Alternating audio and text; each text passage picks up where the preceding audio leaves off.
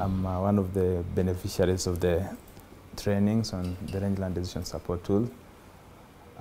We realized NRT started in back 2005, and Rangelands was one of our key activities. And we have experienced a big challenge of increase in population, shift in settlement patterns, and also unpredictable climatic conditions, which has really affected the condition of rangelands.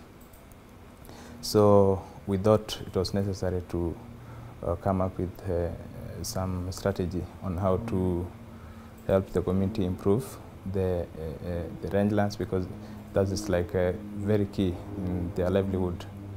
We thought rangelands is really important, and we took it as our core activity, and we helped them establish grazing committees. We helped them also employ grazing coordinators who will help in guiding them and also monitoring the rangelands.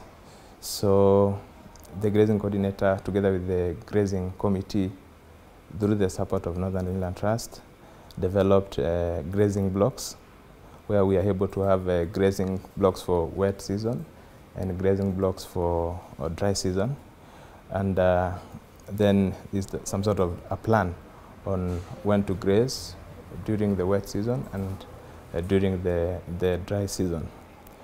To monitor that, there was that discussion between Northern Rangeland Trust and RCMRD to come up with a tool that will help us scientifically monitor the vegetation condition.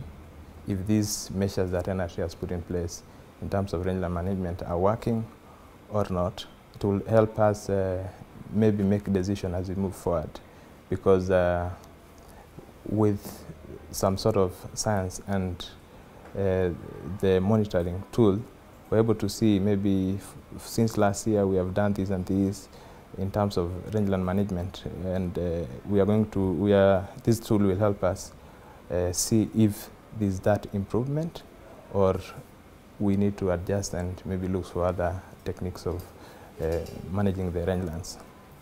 I think it's, we have been having some sort of continuous training, but in the recent two years ago, that's when the tool has really maybe attracted some sort of attention, because community, you need to take them slowly as they understand, because science sometimes is very difficult, but understand the tool is very simple because of the issues to do with it's easy to visualize, because the use of NDVI, which is based on color, you can easily see the greenness and also the brownness. You can tell them this greener part, the vegetation condition here is good at this period of time. So maybe when you're doing planning for grazing next month, this is where we will graze.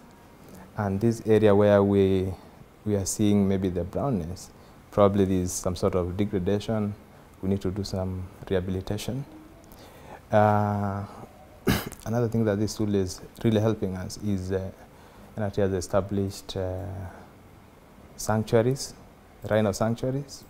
We have established the roller sanctuaries, and there's some sort of rangeland improvement there because it is a fenced area, protected. So we are able to monitor if the vegetation is improving, and that is really very key, because the wildlife which are inside the sanctuaries rely on that vegetation. So we are really keen to use the tool to monitor the habitat. So another importance of the tool as well is we are doing restoration, the degraded area rehabilitation. So we are able to use the tool to monitor if there's some improvement, because we clear the acacia reficients. I didn't mention almost over 50% of our landscape is covered by an invasive species, either acacia reficients or opuntia. So we are doing some clearing, we reseed, and after some period of time, when the grass grow, we allow people to graze there. So this tool will help us to monitor if there's some sort of improvement in the land cover when you do the reseeding. We have done almost 5,000 hectares rehabilitation for the last 9 to 10 years. I think the tool is comparing the benefit and the challenges. I'll say the benefit supersedes the challenges, but there's room for improvement in terms of we need, if the tool can be able to give us data on rainfall, because rainfall is a key issue, and for now we are only relying on the NDVI to tell the vegetation condition.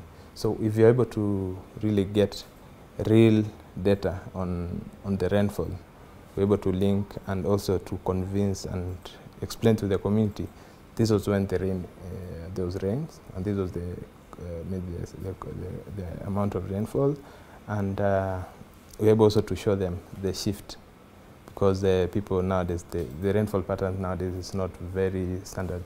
It keeps, when you're expecting rains, there's no rains, and then when you don't expect, there's rain. So it's good to have that kind of data. Maybe you can compare for the last 10 years how the rainfall was, and it will help us also improve. Linked with the NDVI, we can use it to make more better decisions on rangelands. We are able to really train more people, especially, you know, the core person in, as far as Rangelands is concerned, is the local person, the community. And for them to, if they own it, I think the tool will really be very useful. So we'll keep training them on really how the tool works, and we'll keep developing maps for them. And also we are going to use it in doing grazing. We normally have grazing planning of every season, and we intend to use these maps from the tool to guide us in setting up annual or no, seasonal grazing plans. So I think that's the strength we are going to try and utilize. Yeah, we are working with, in partnership with the county governments. NRT is aligned to the 10 counties that we work with. The 10 counties are Baringo, Samburu, West Pokot, Isiolo, Marsabit, Lamu, Tana River, there's Laikipia, Meru. Yeah, so those are the 10 counties. We have been involved in 4 counties in developing of the county integrated development plans. That is Laikipia, Samburu, Marsabit, and Baringo.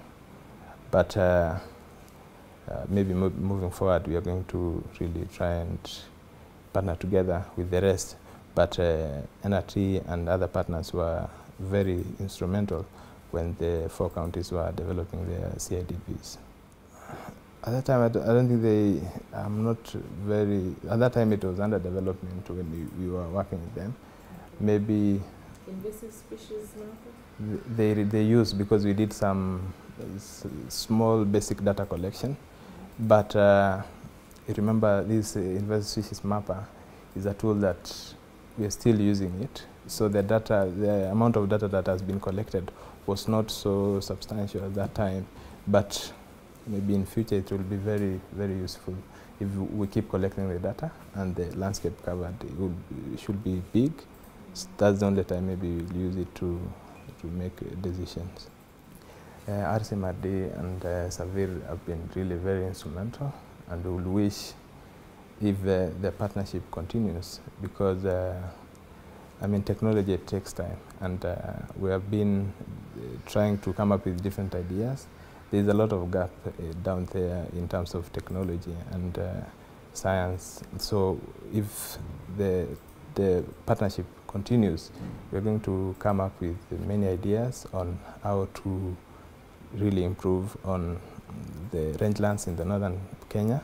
Remember, over 70% of NRT landscape is degraded. So if many other issues to do with water and issues to do with how to monitor the clearing, some sort of partnership in that.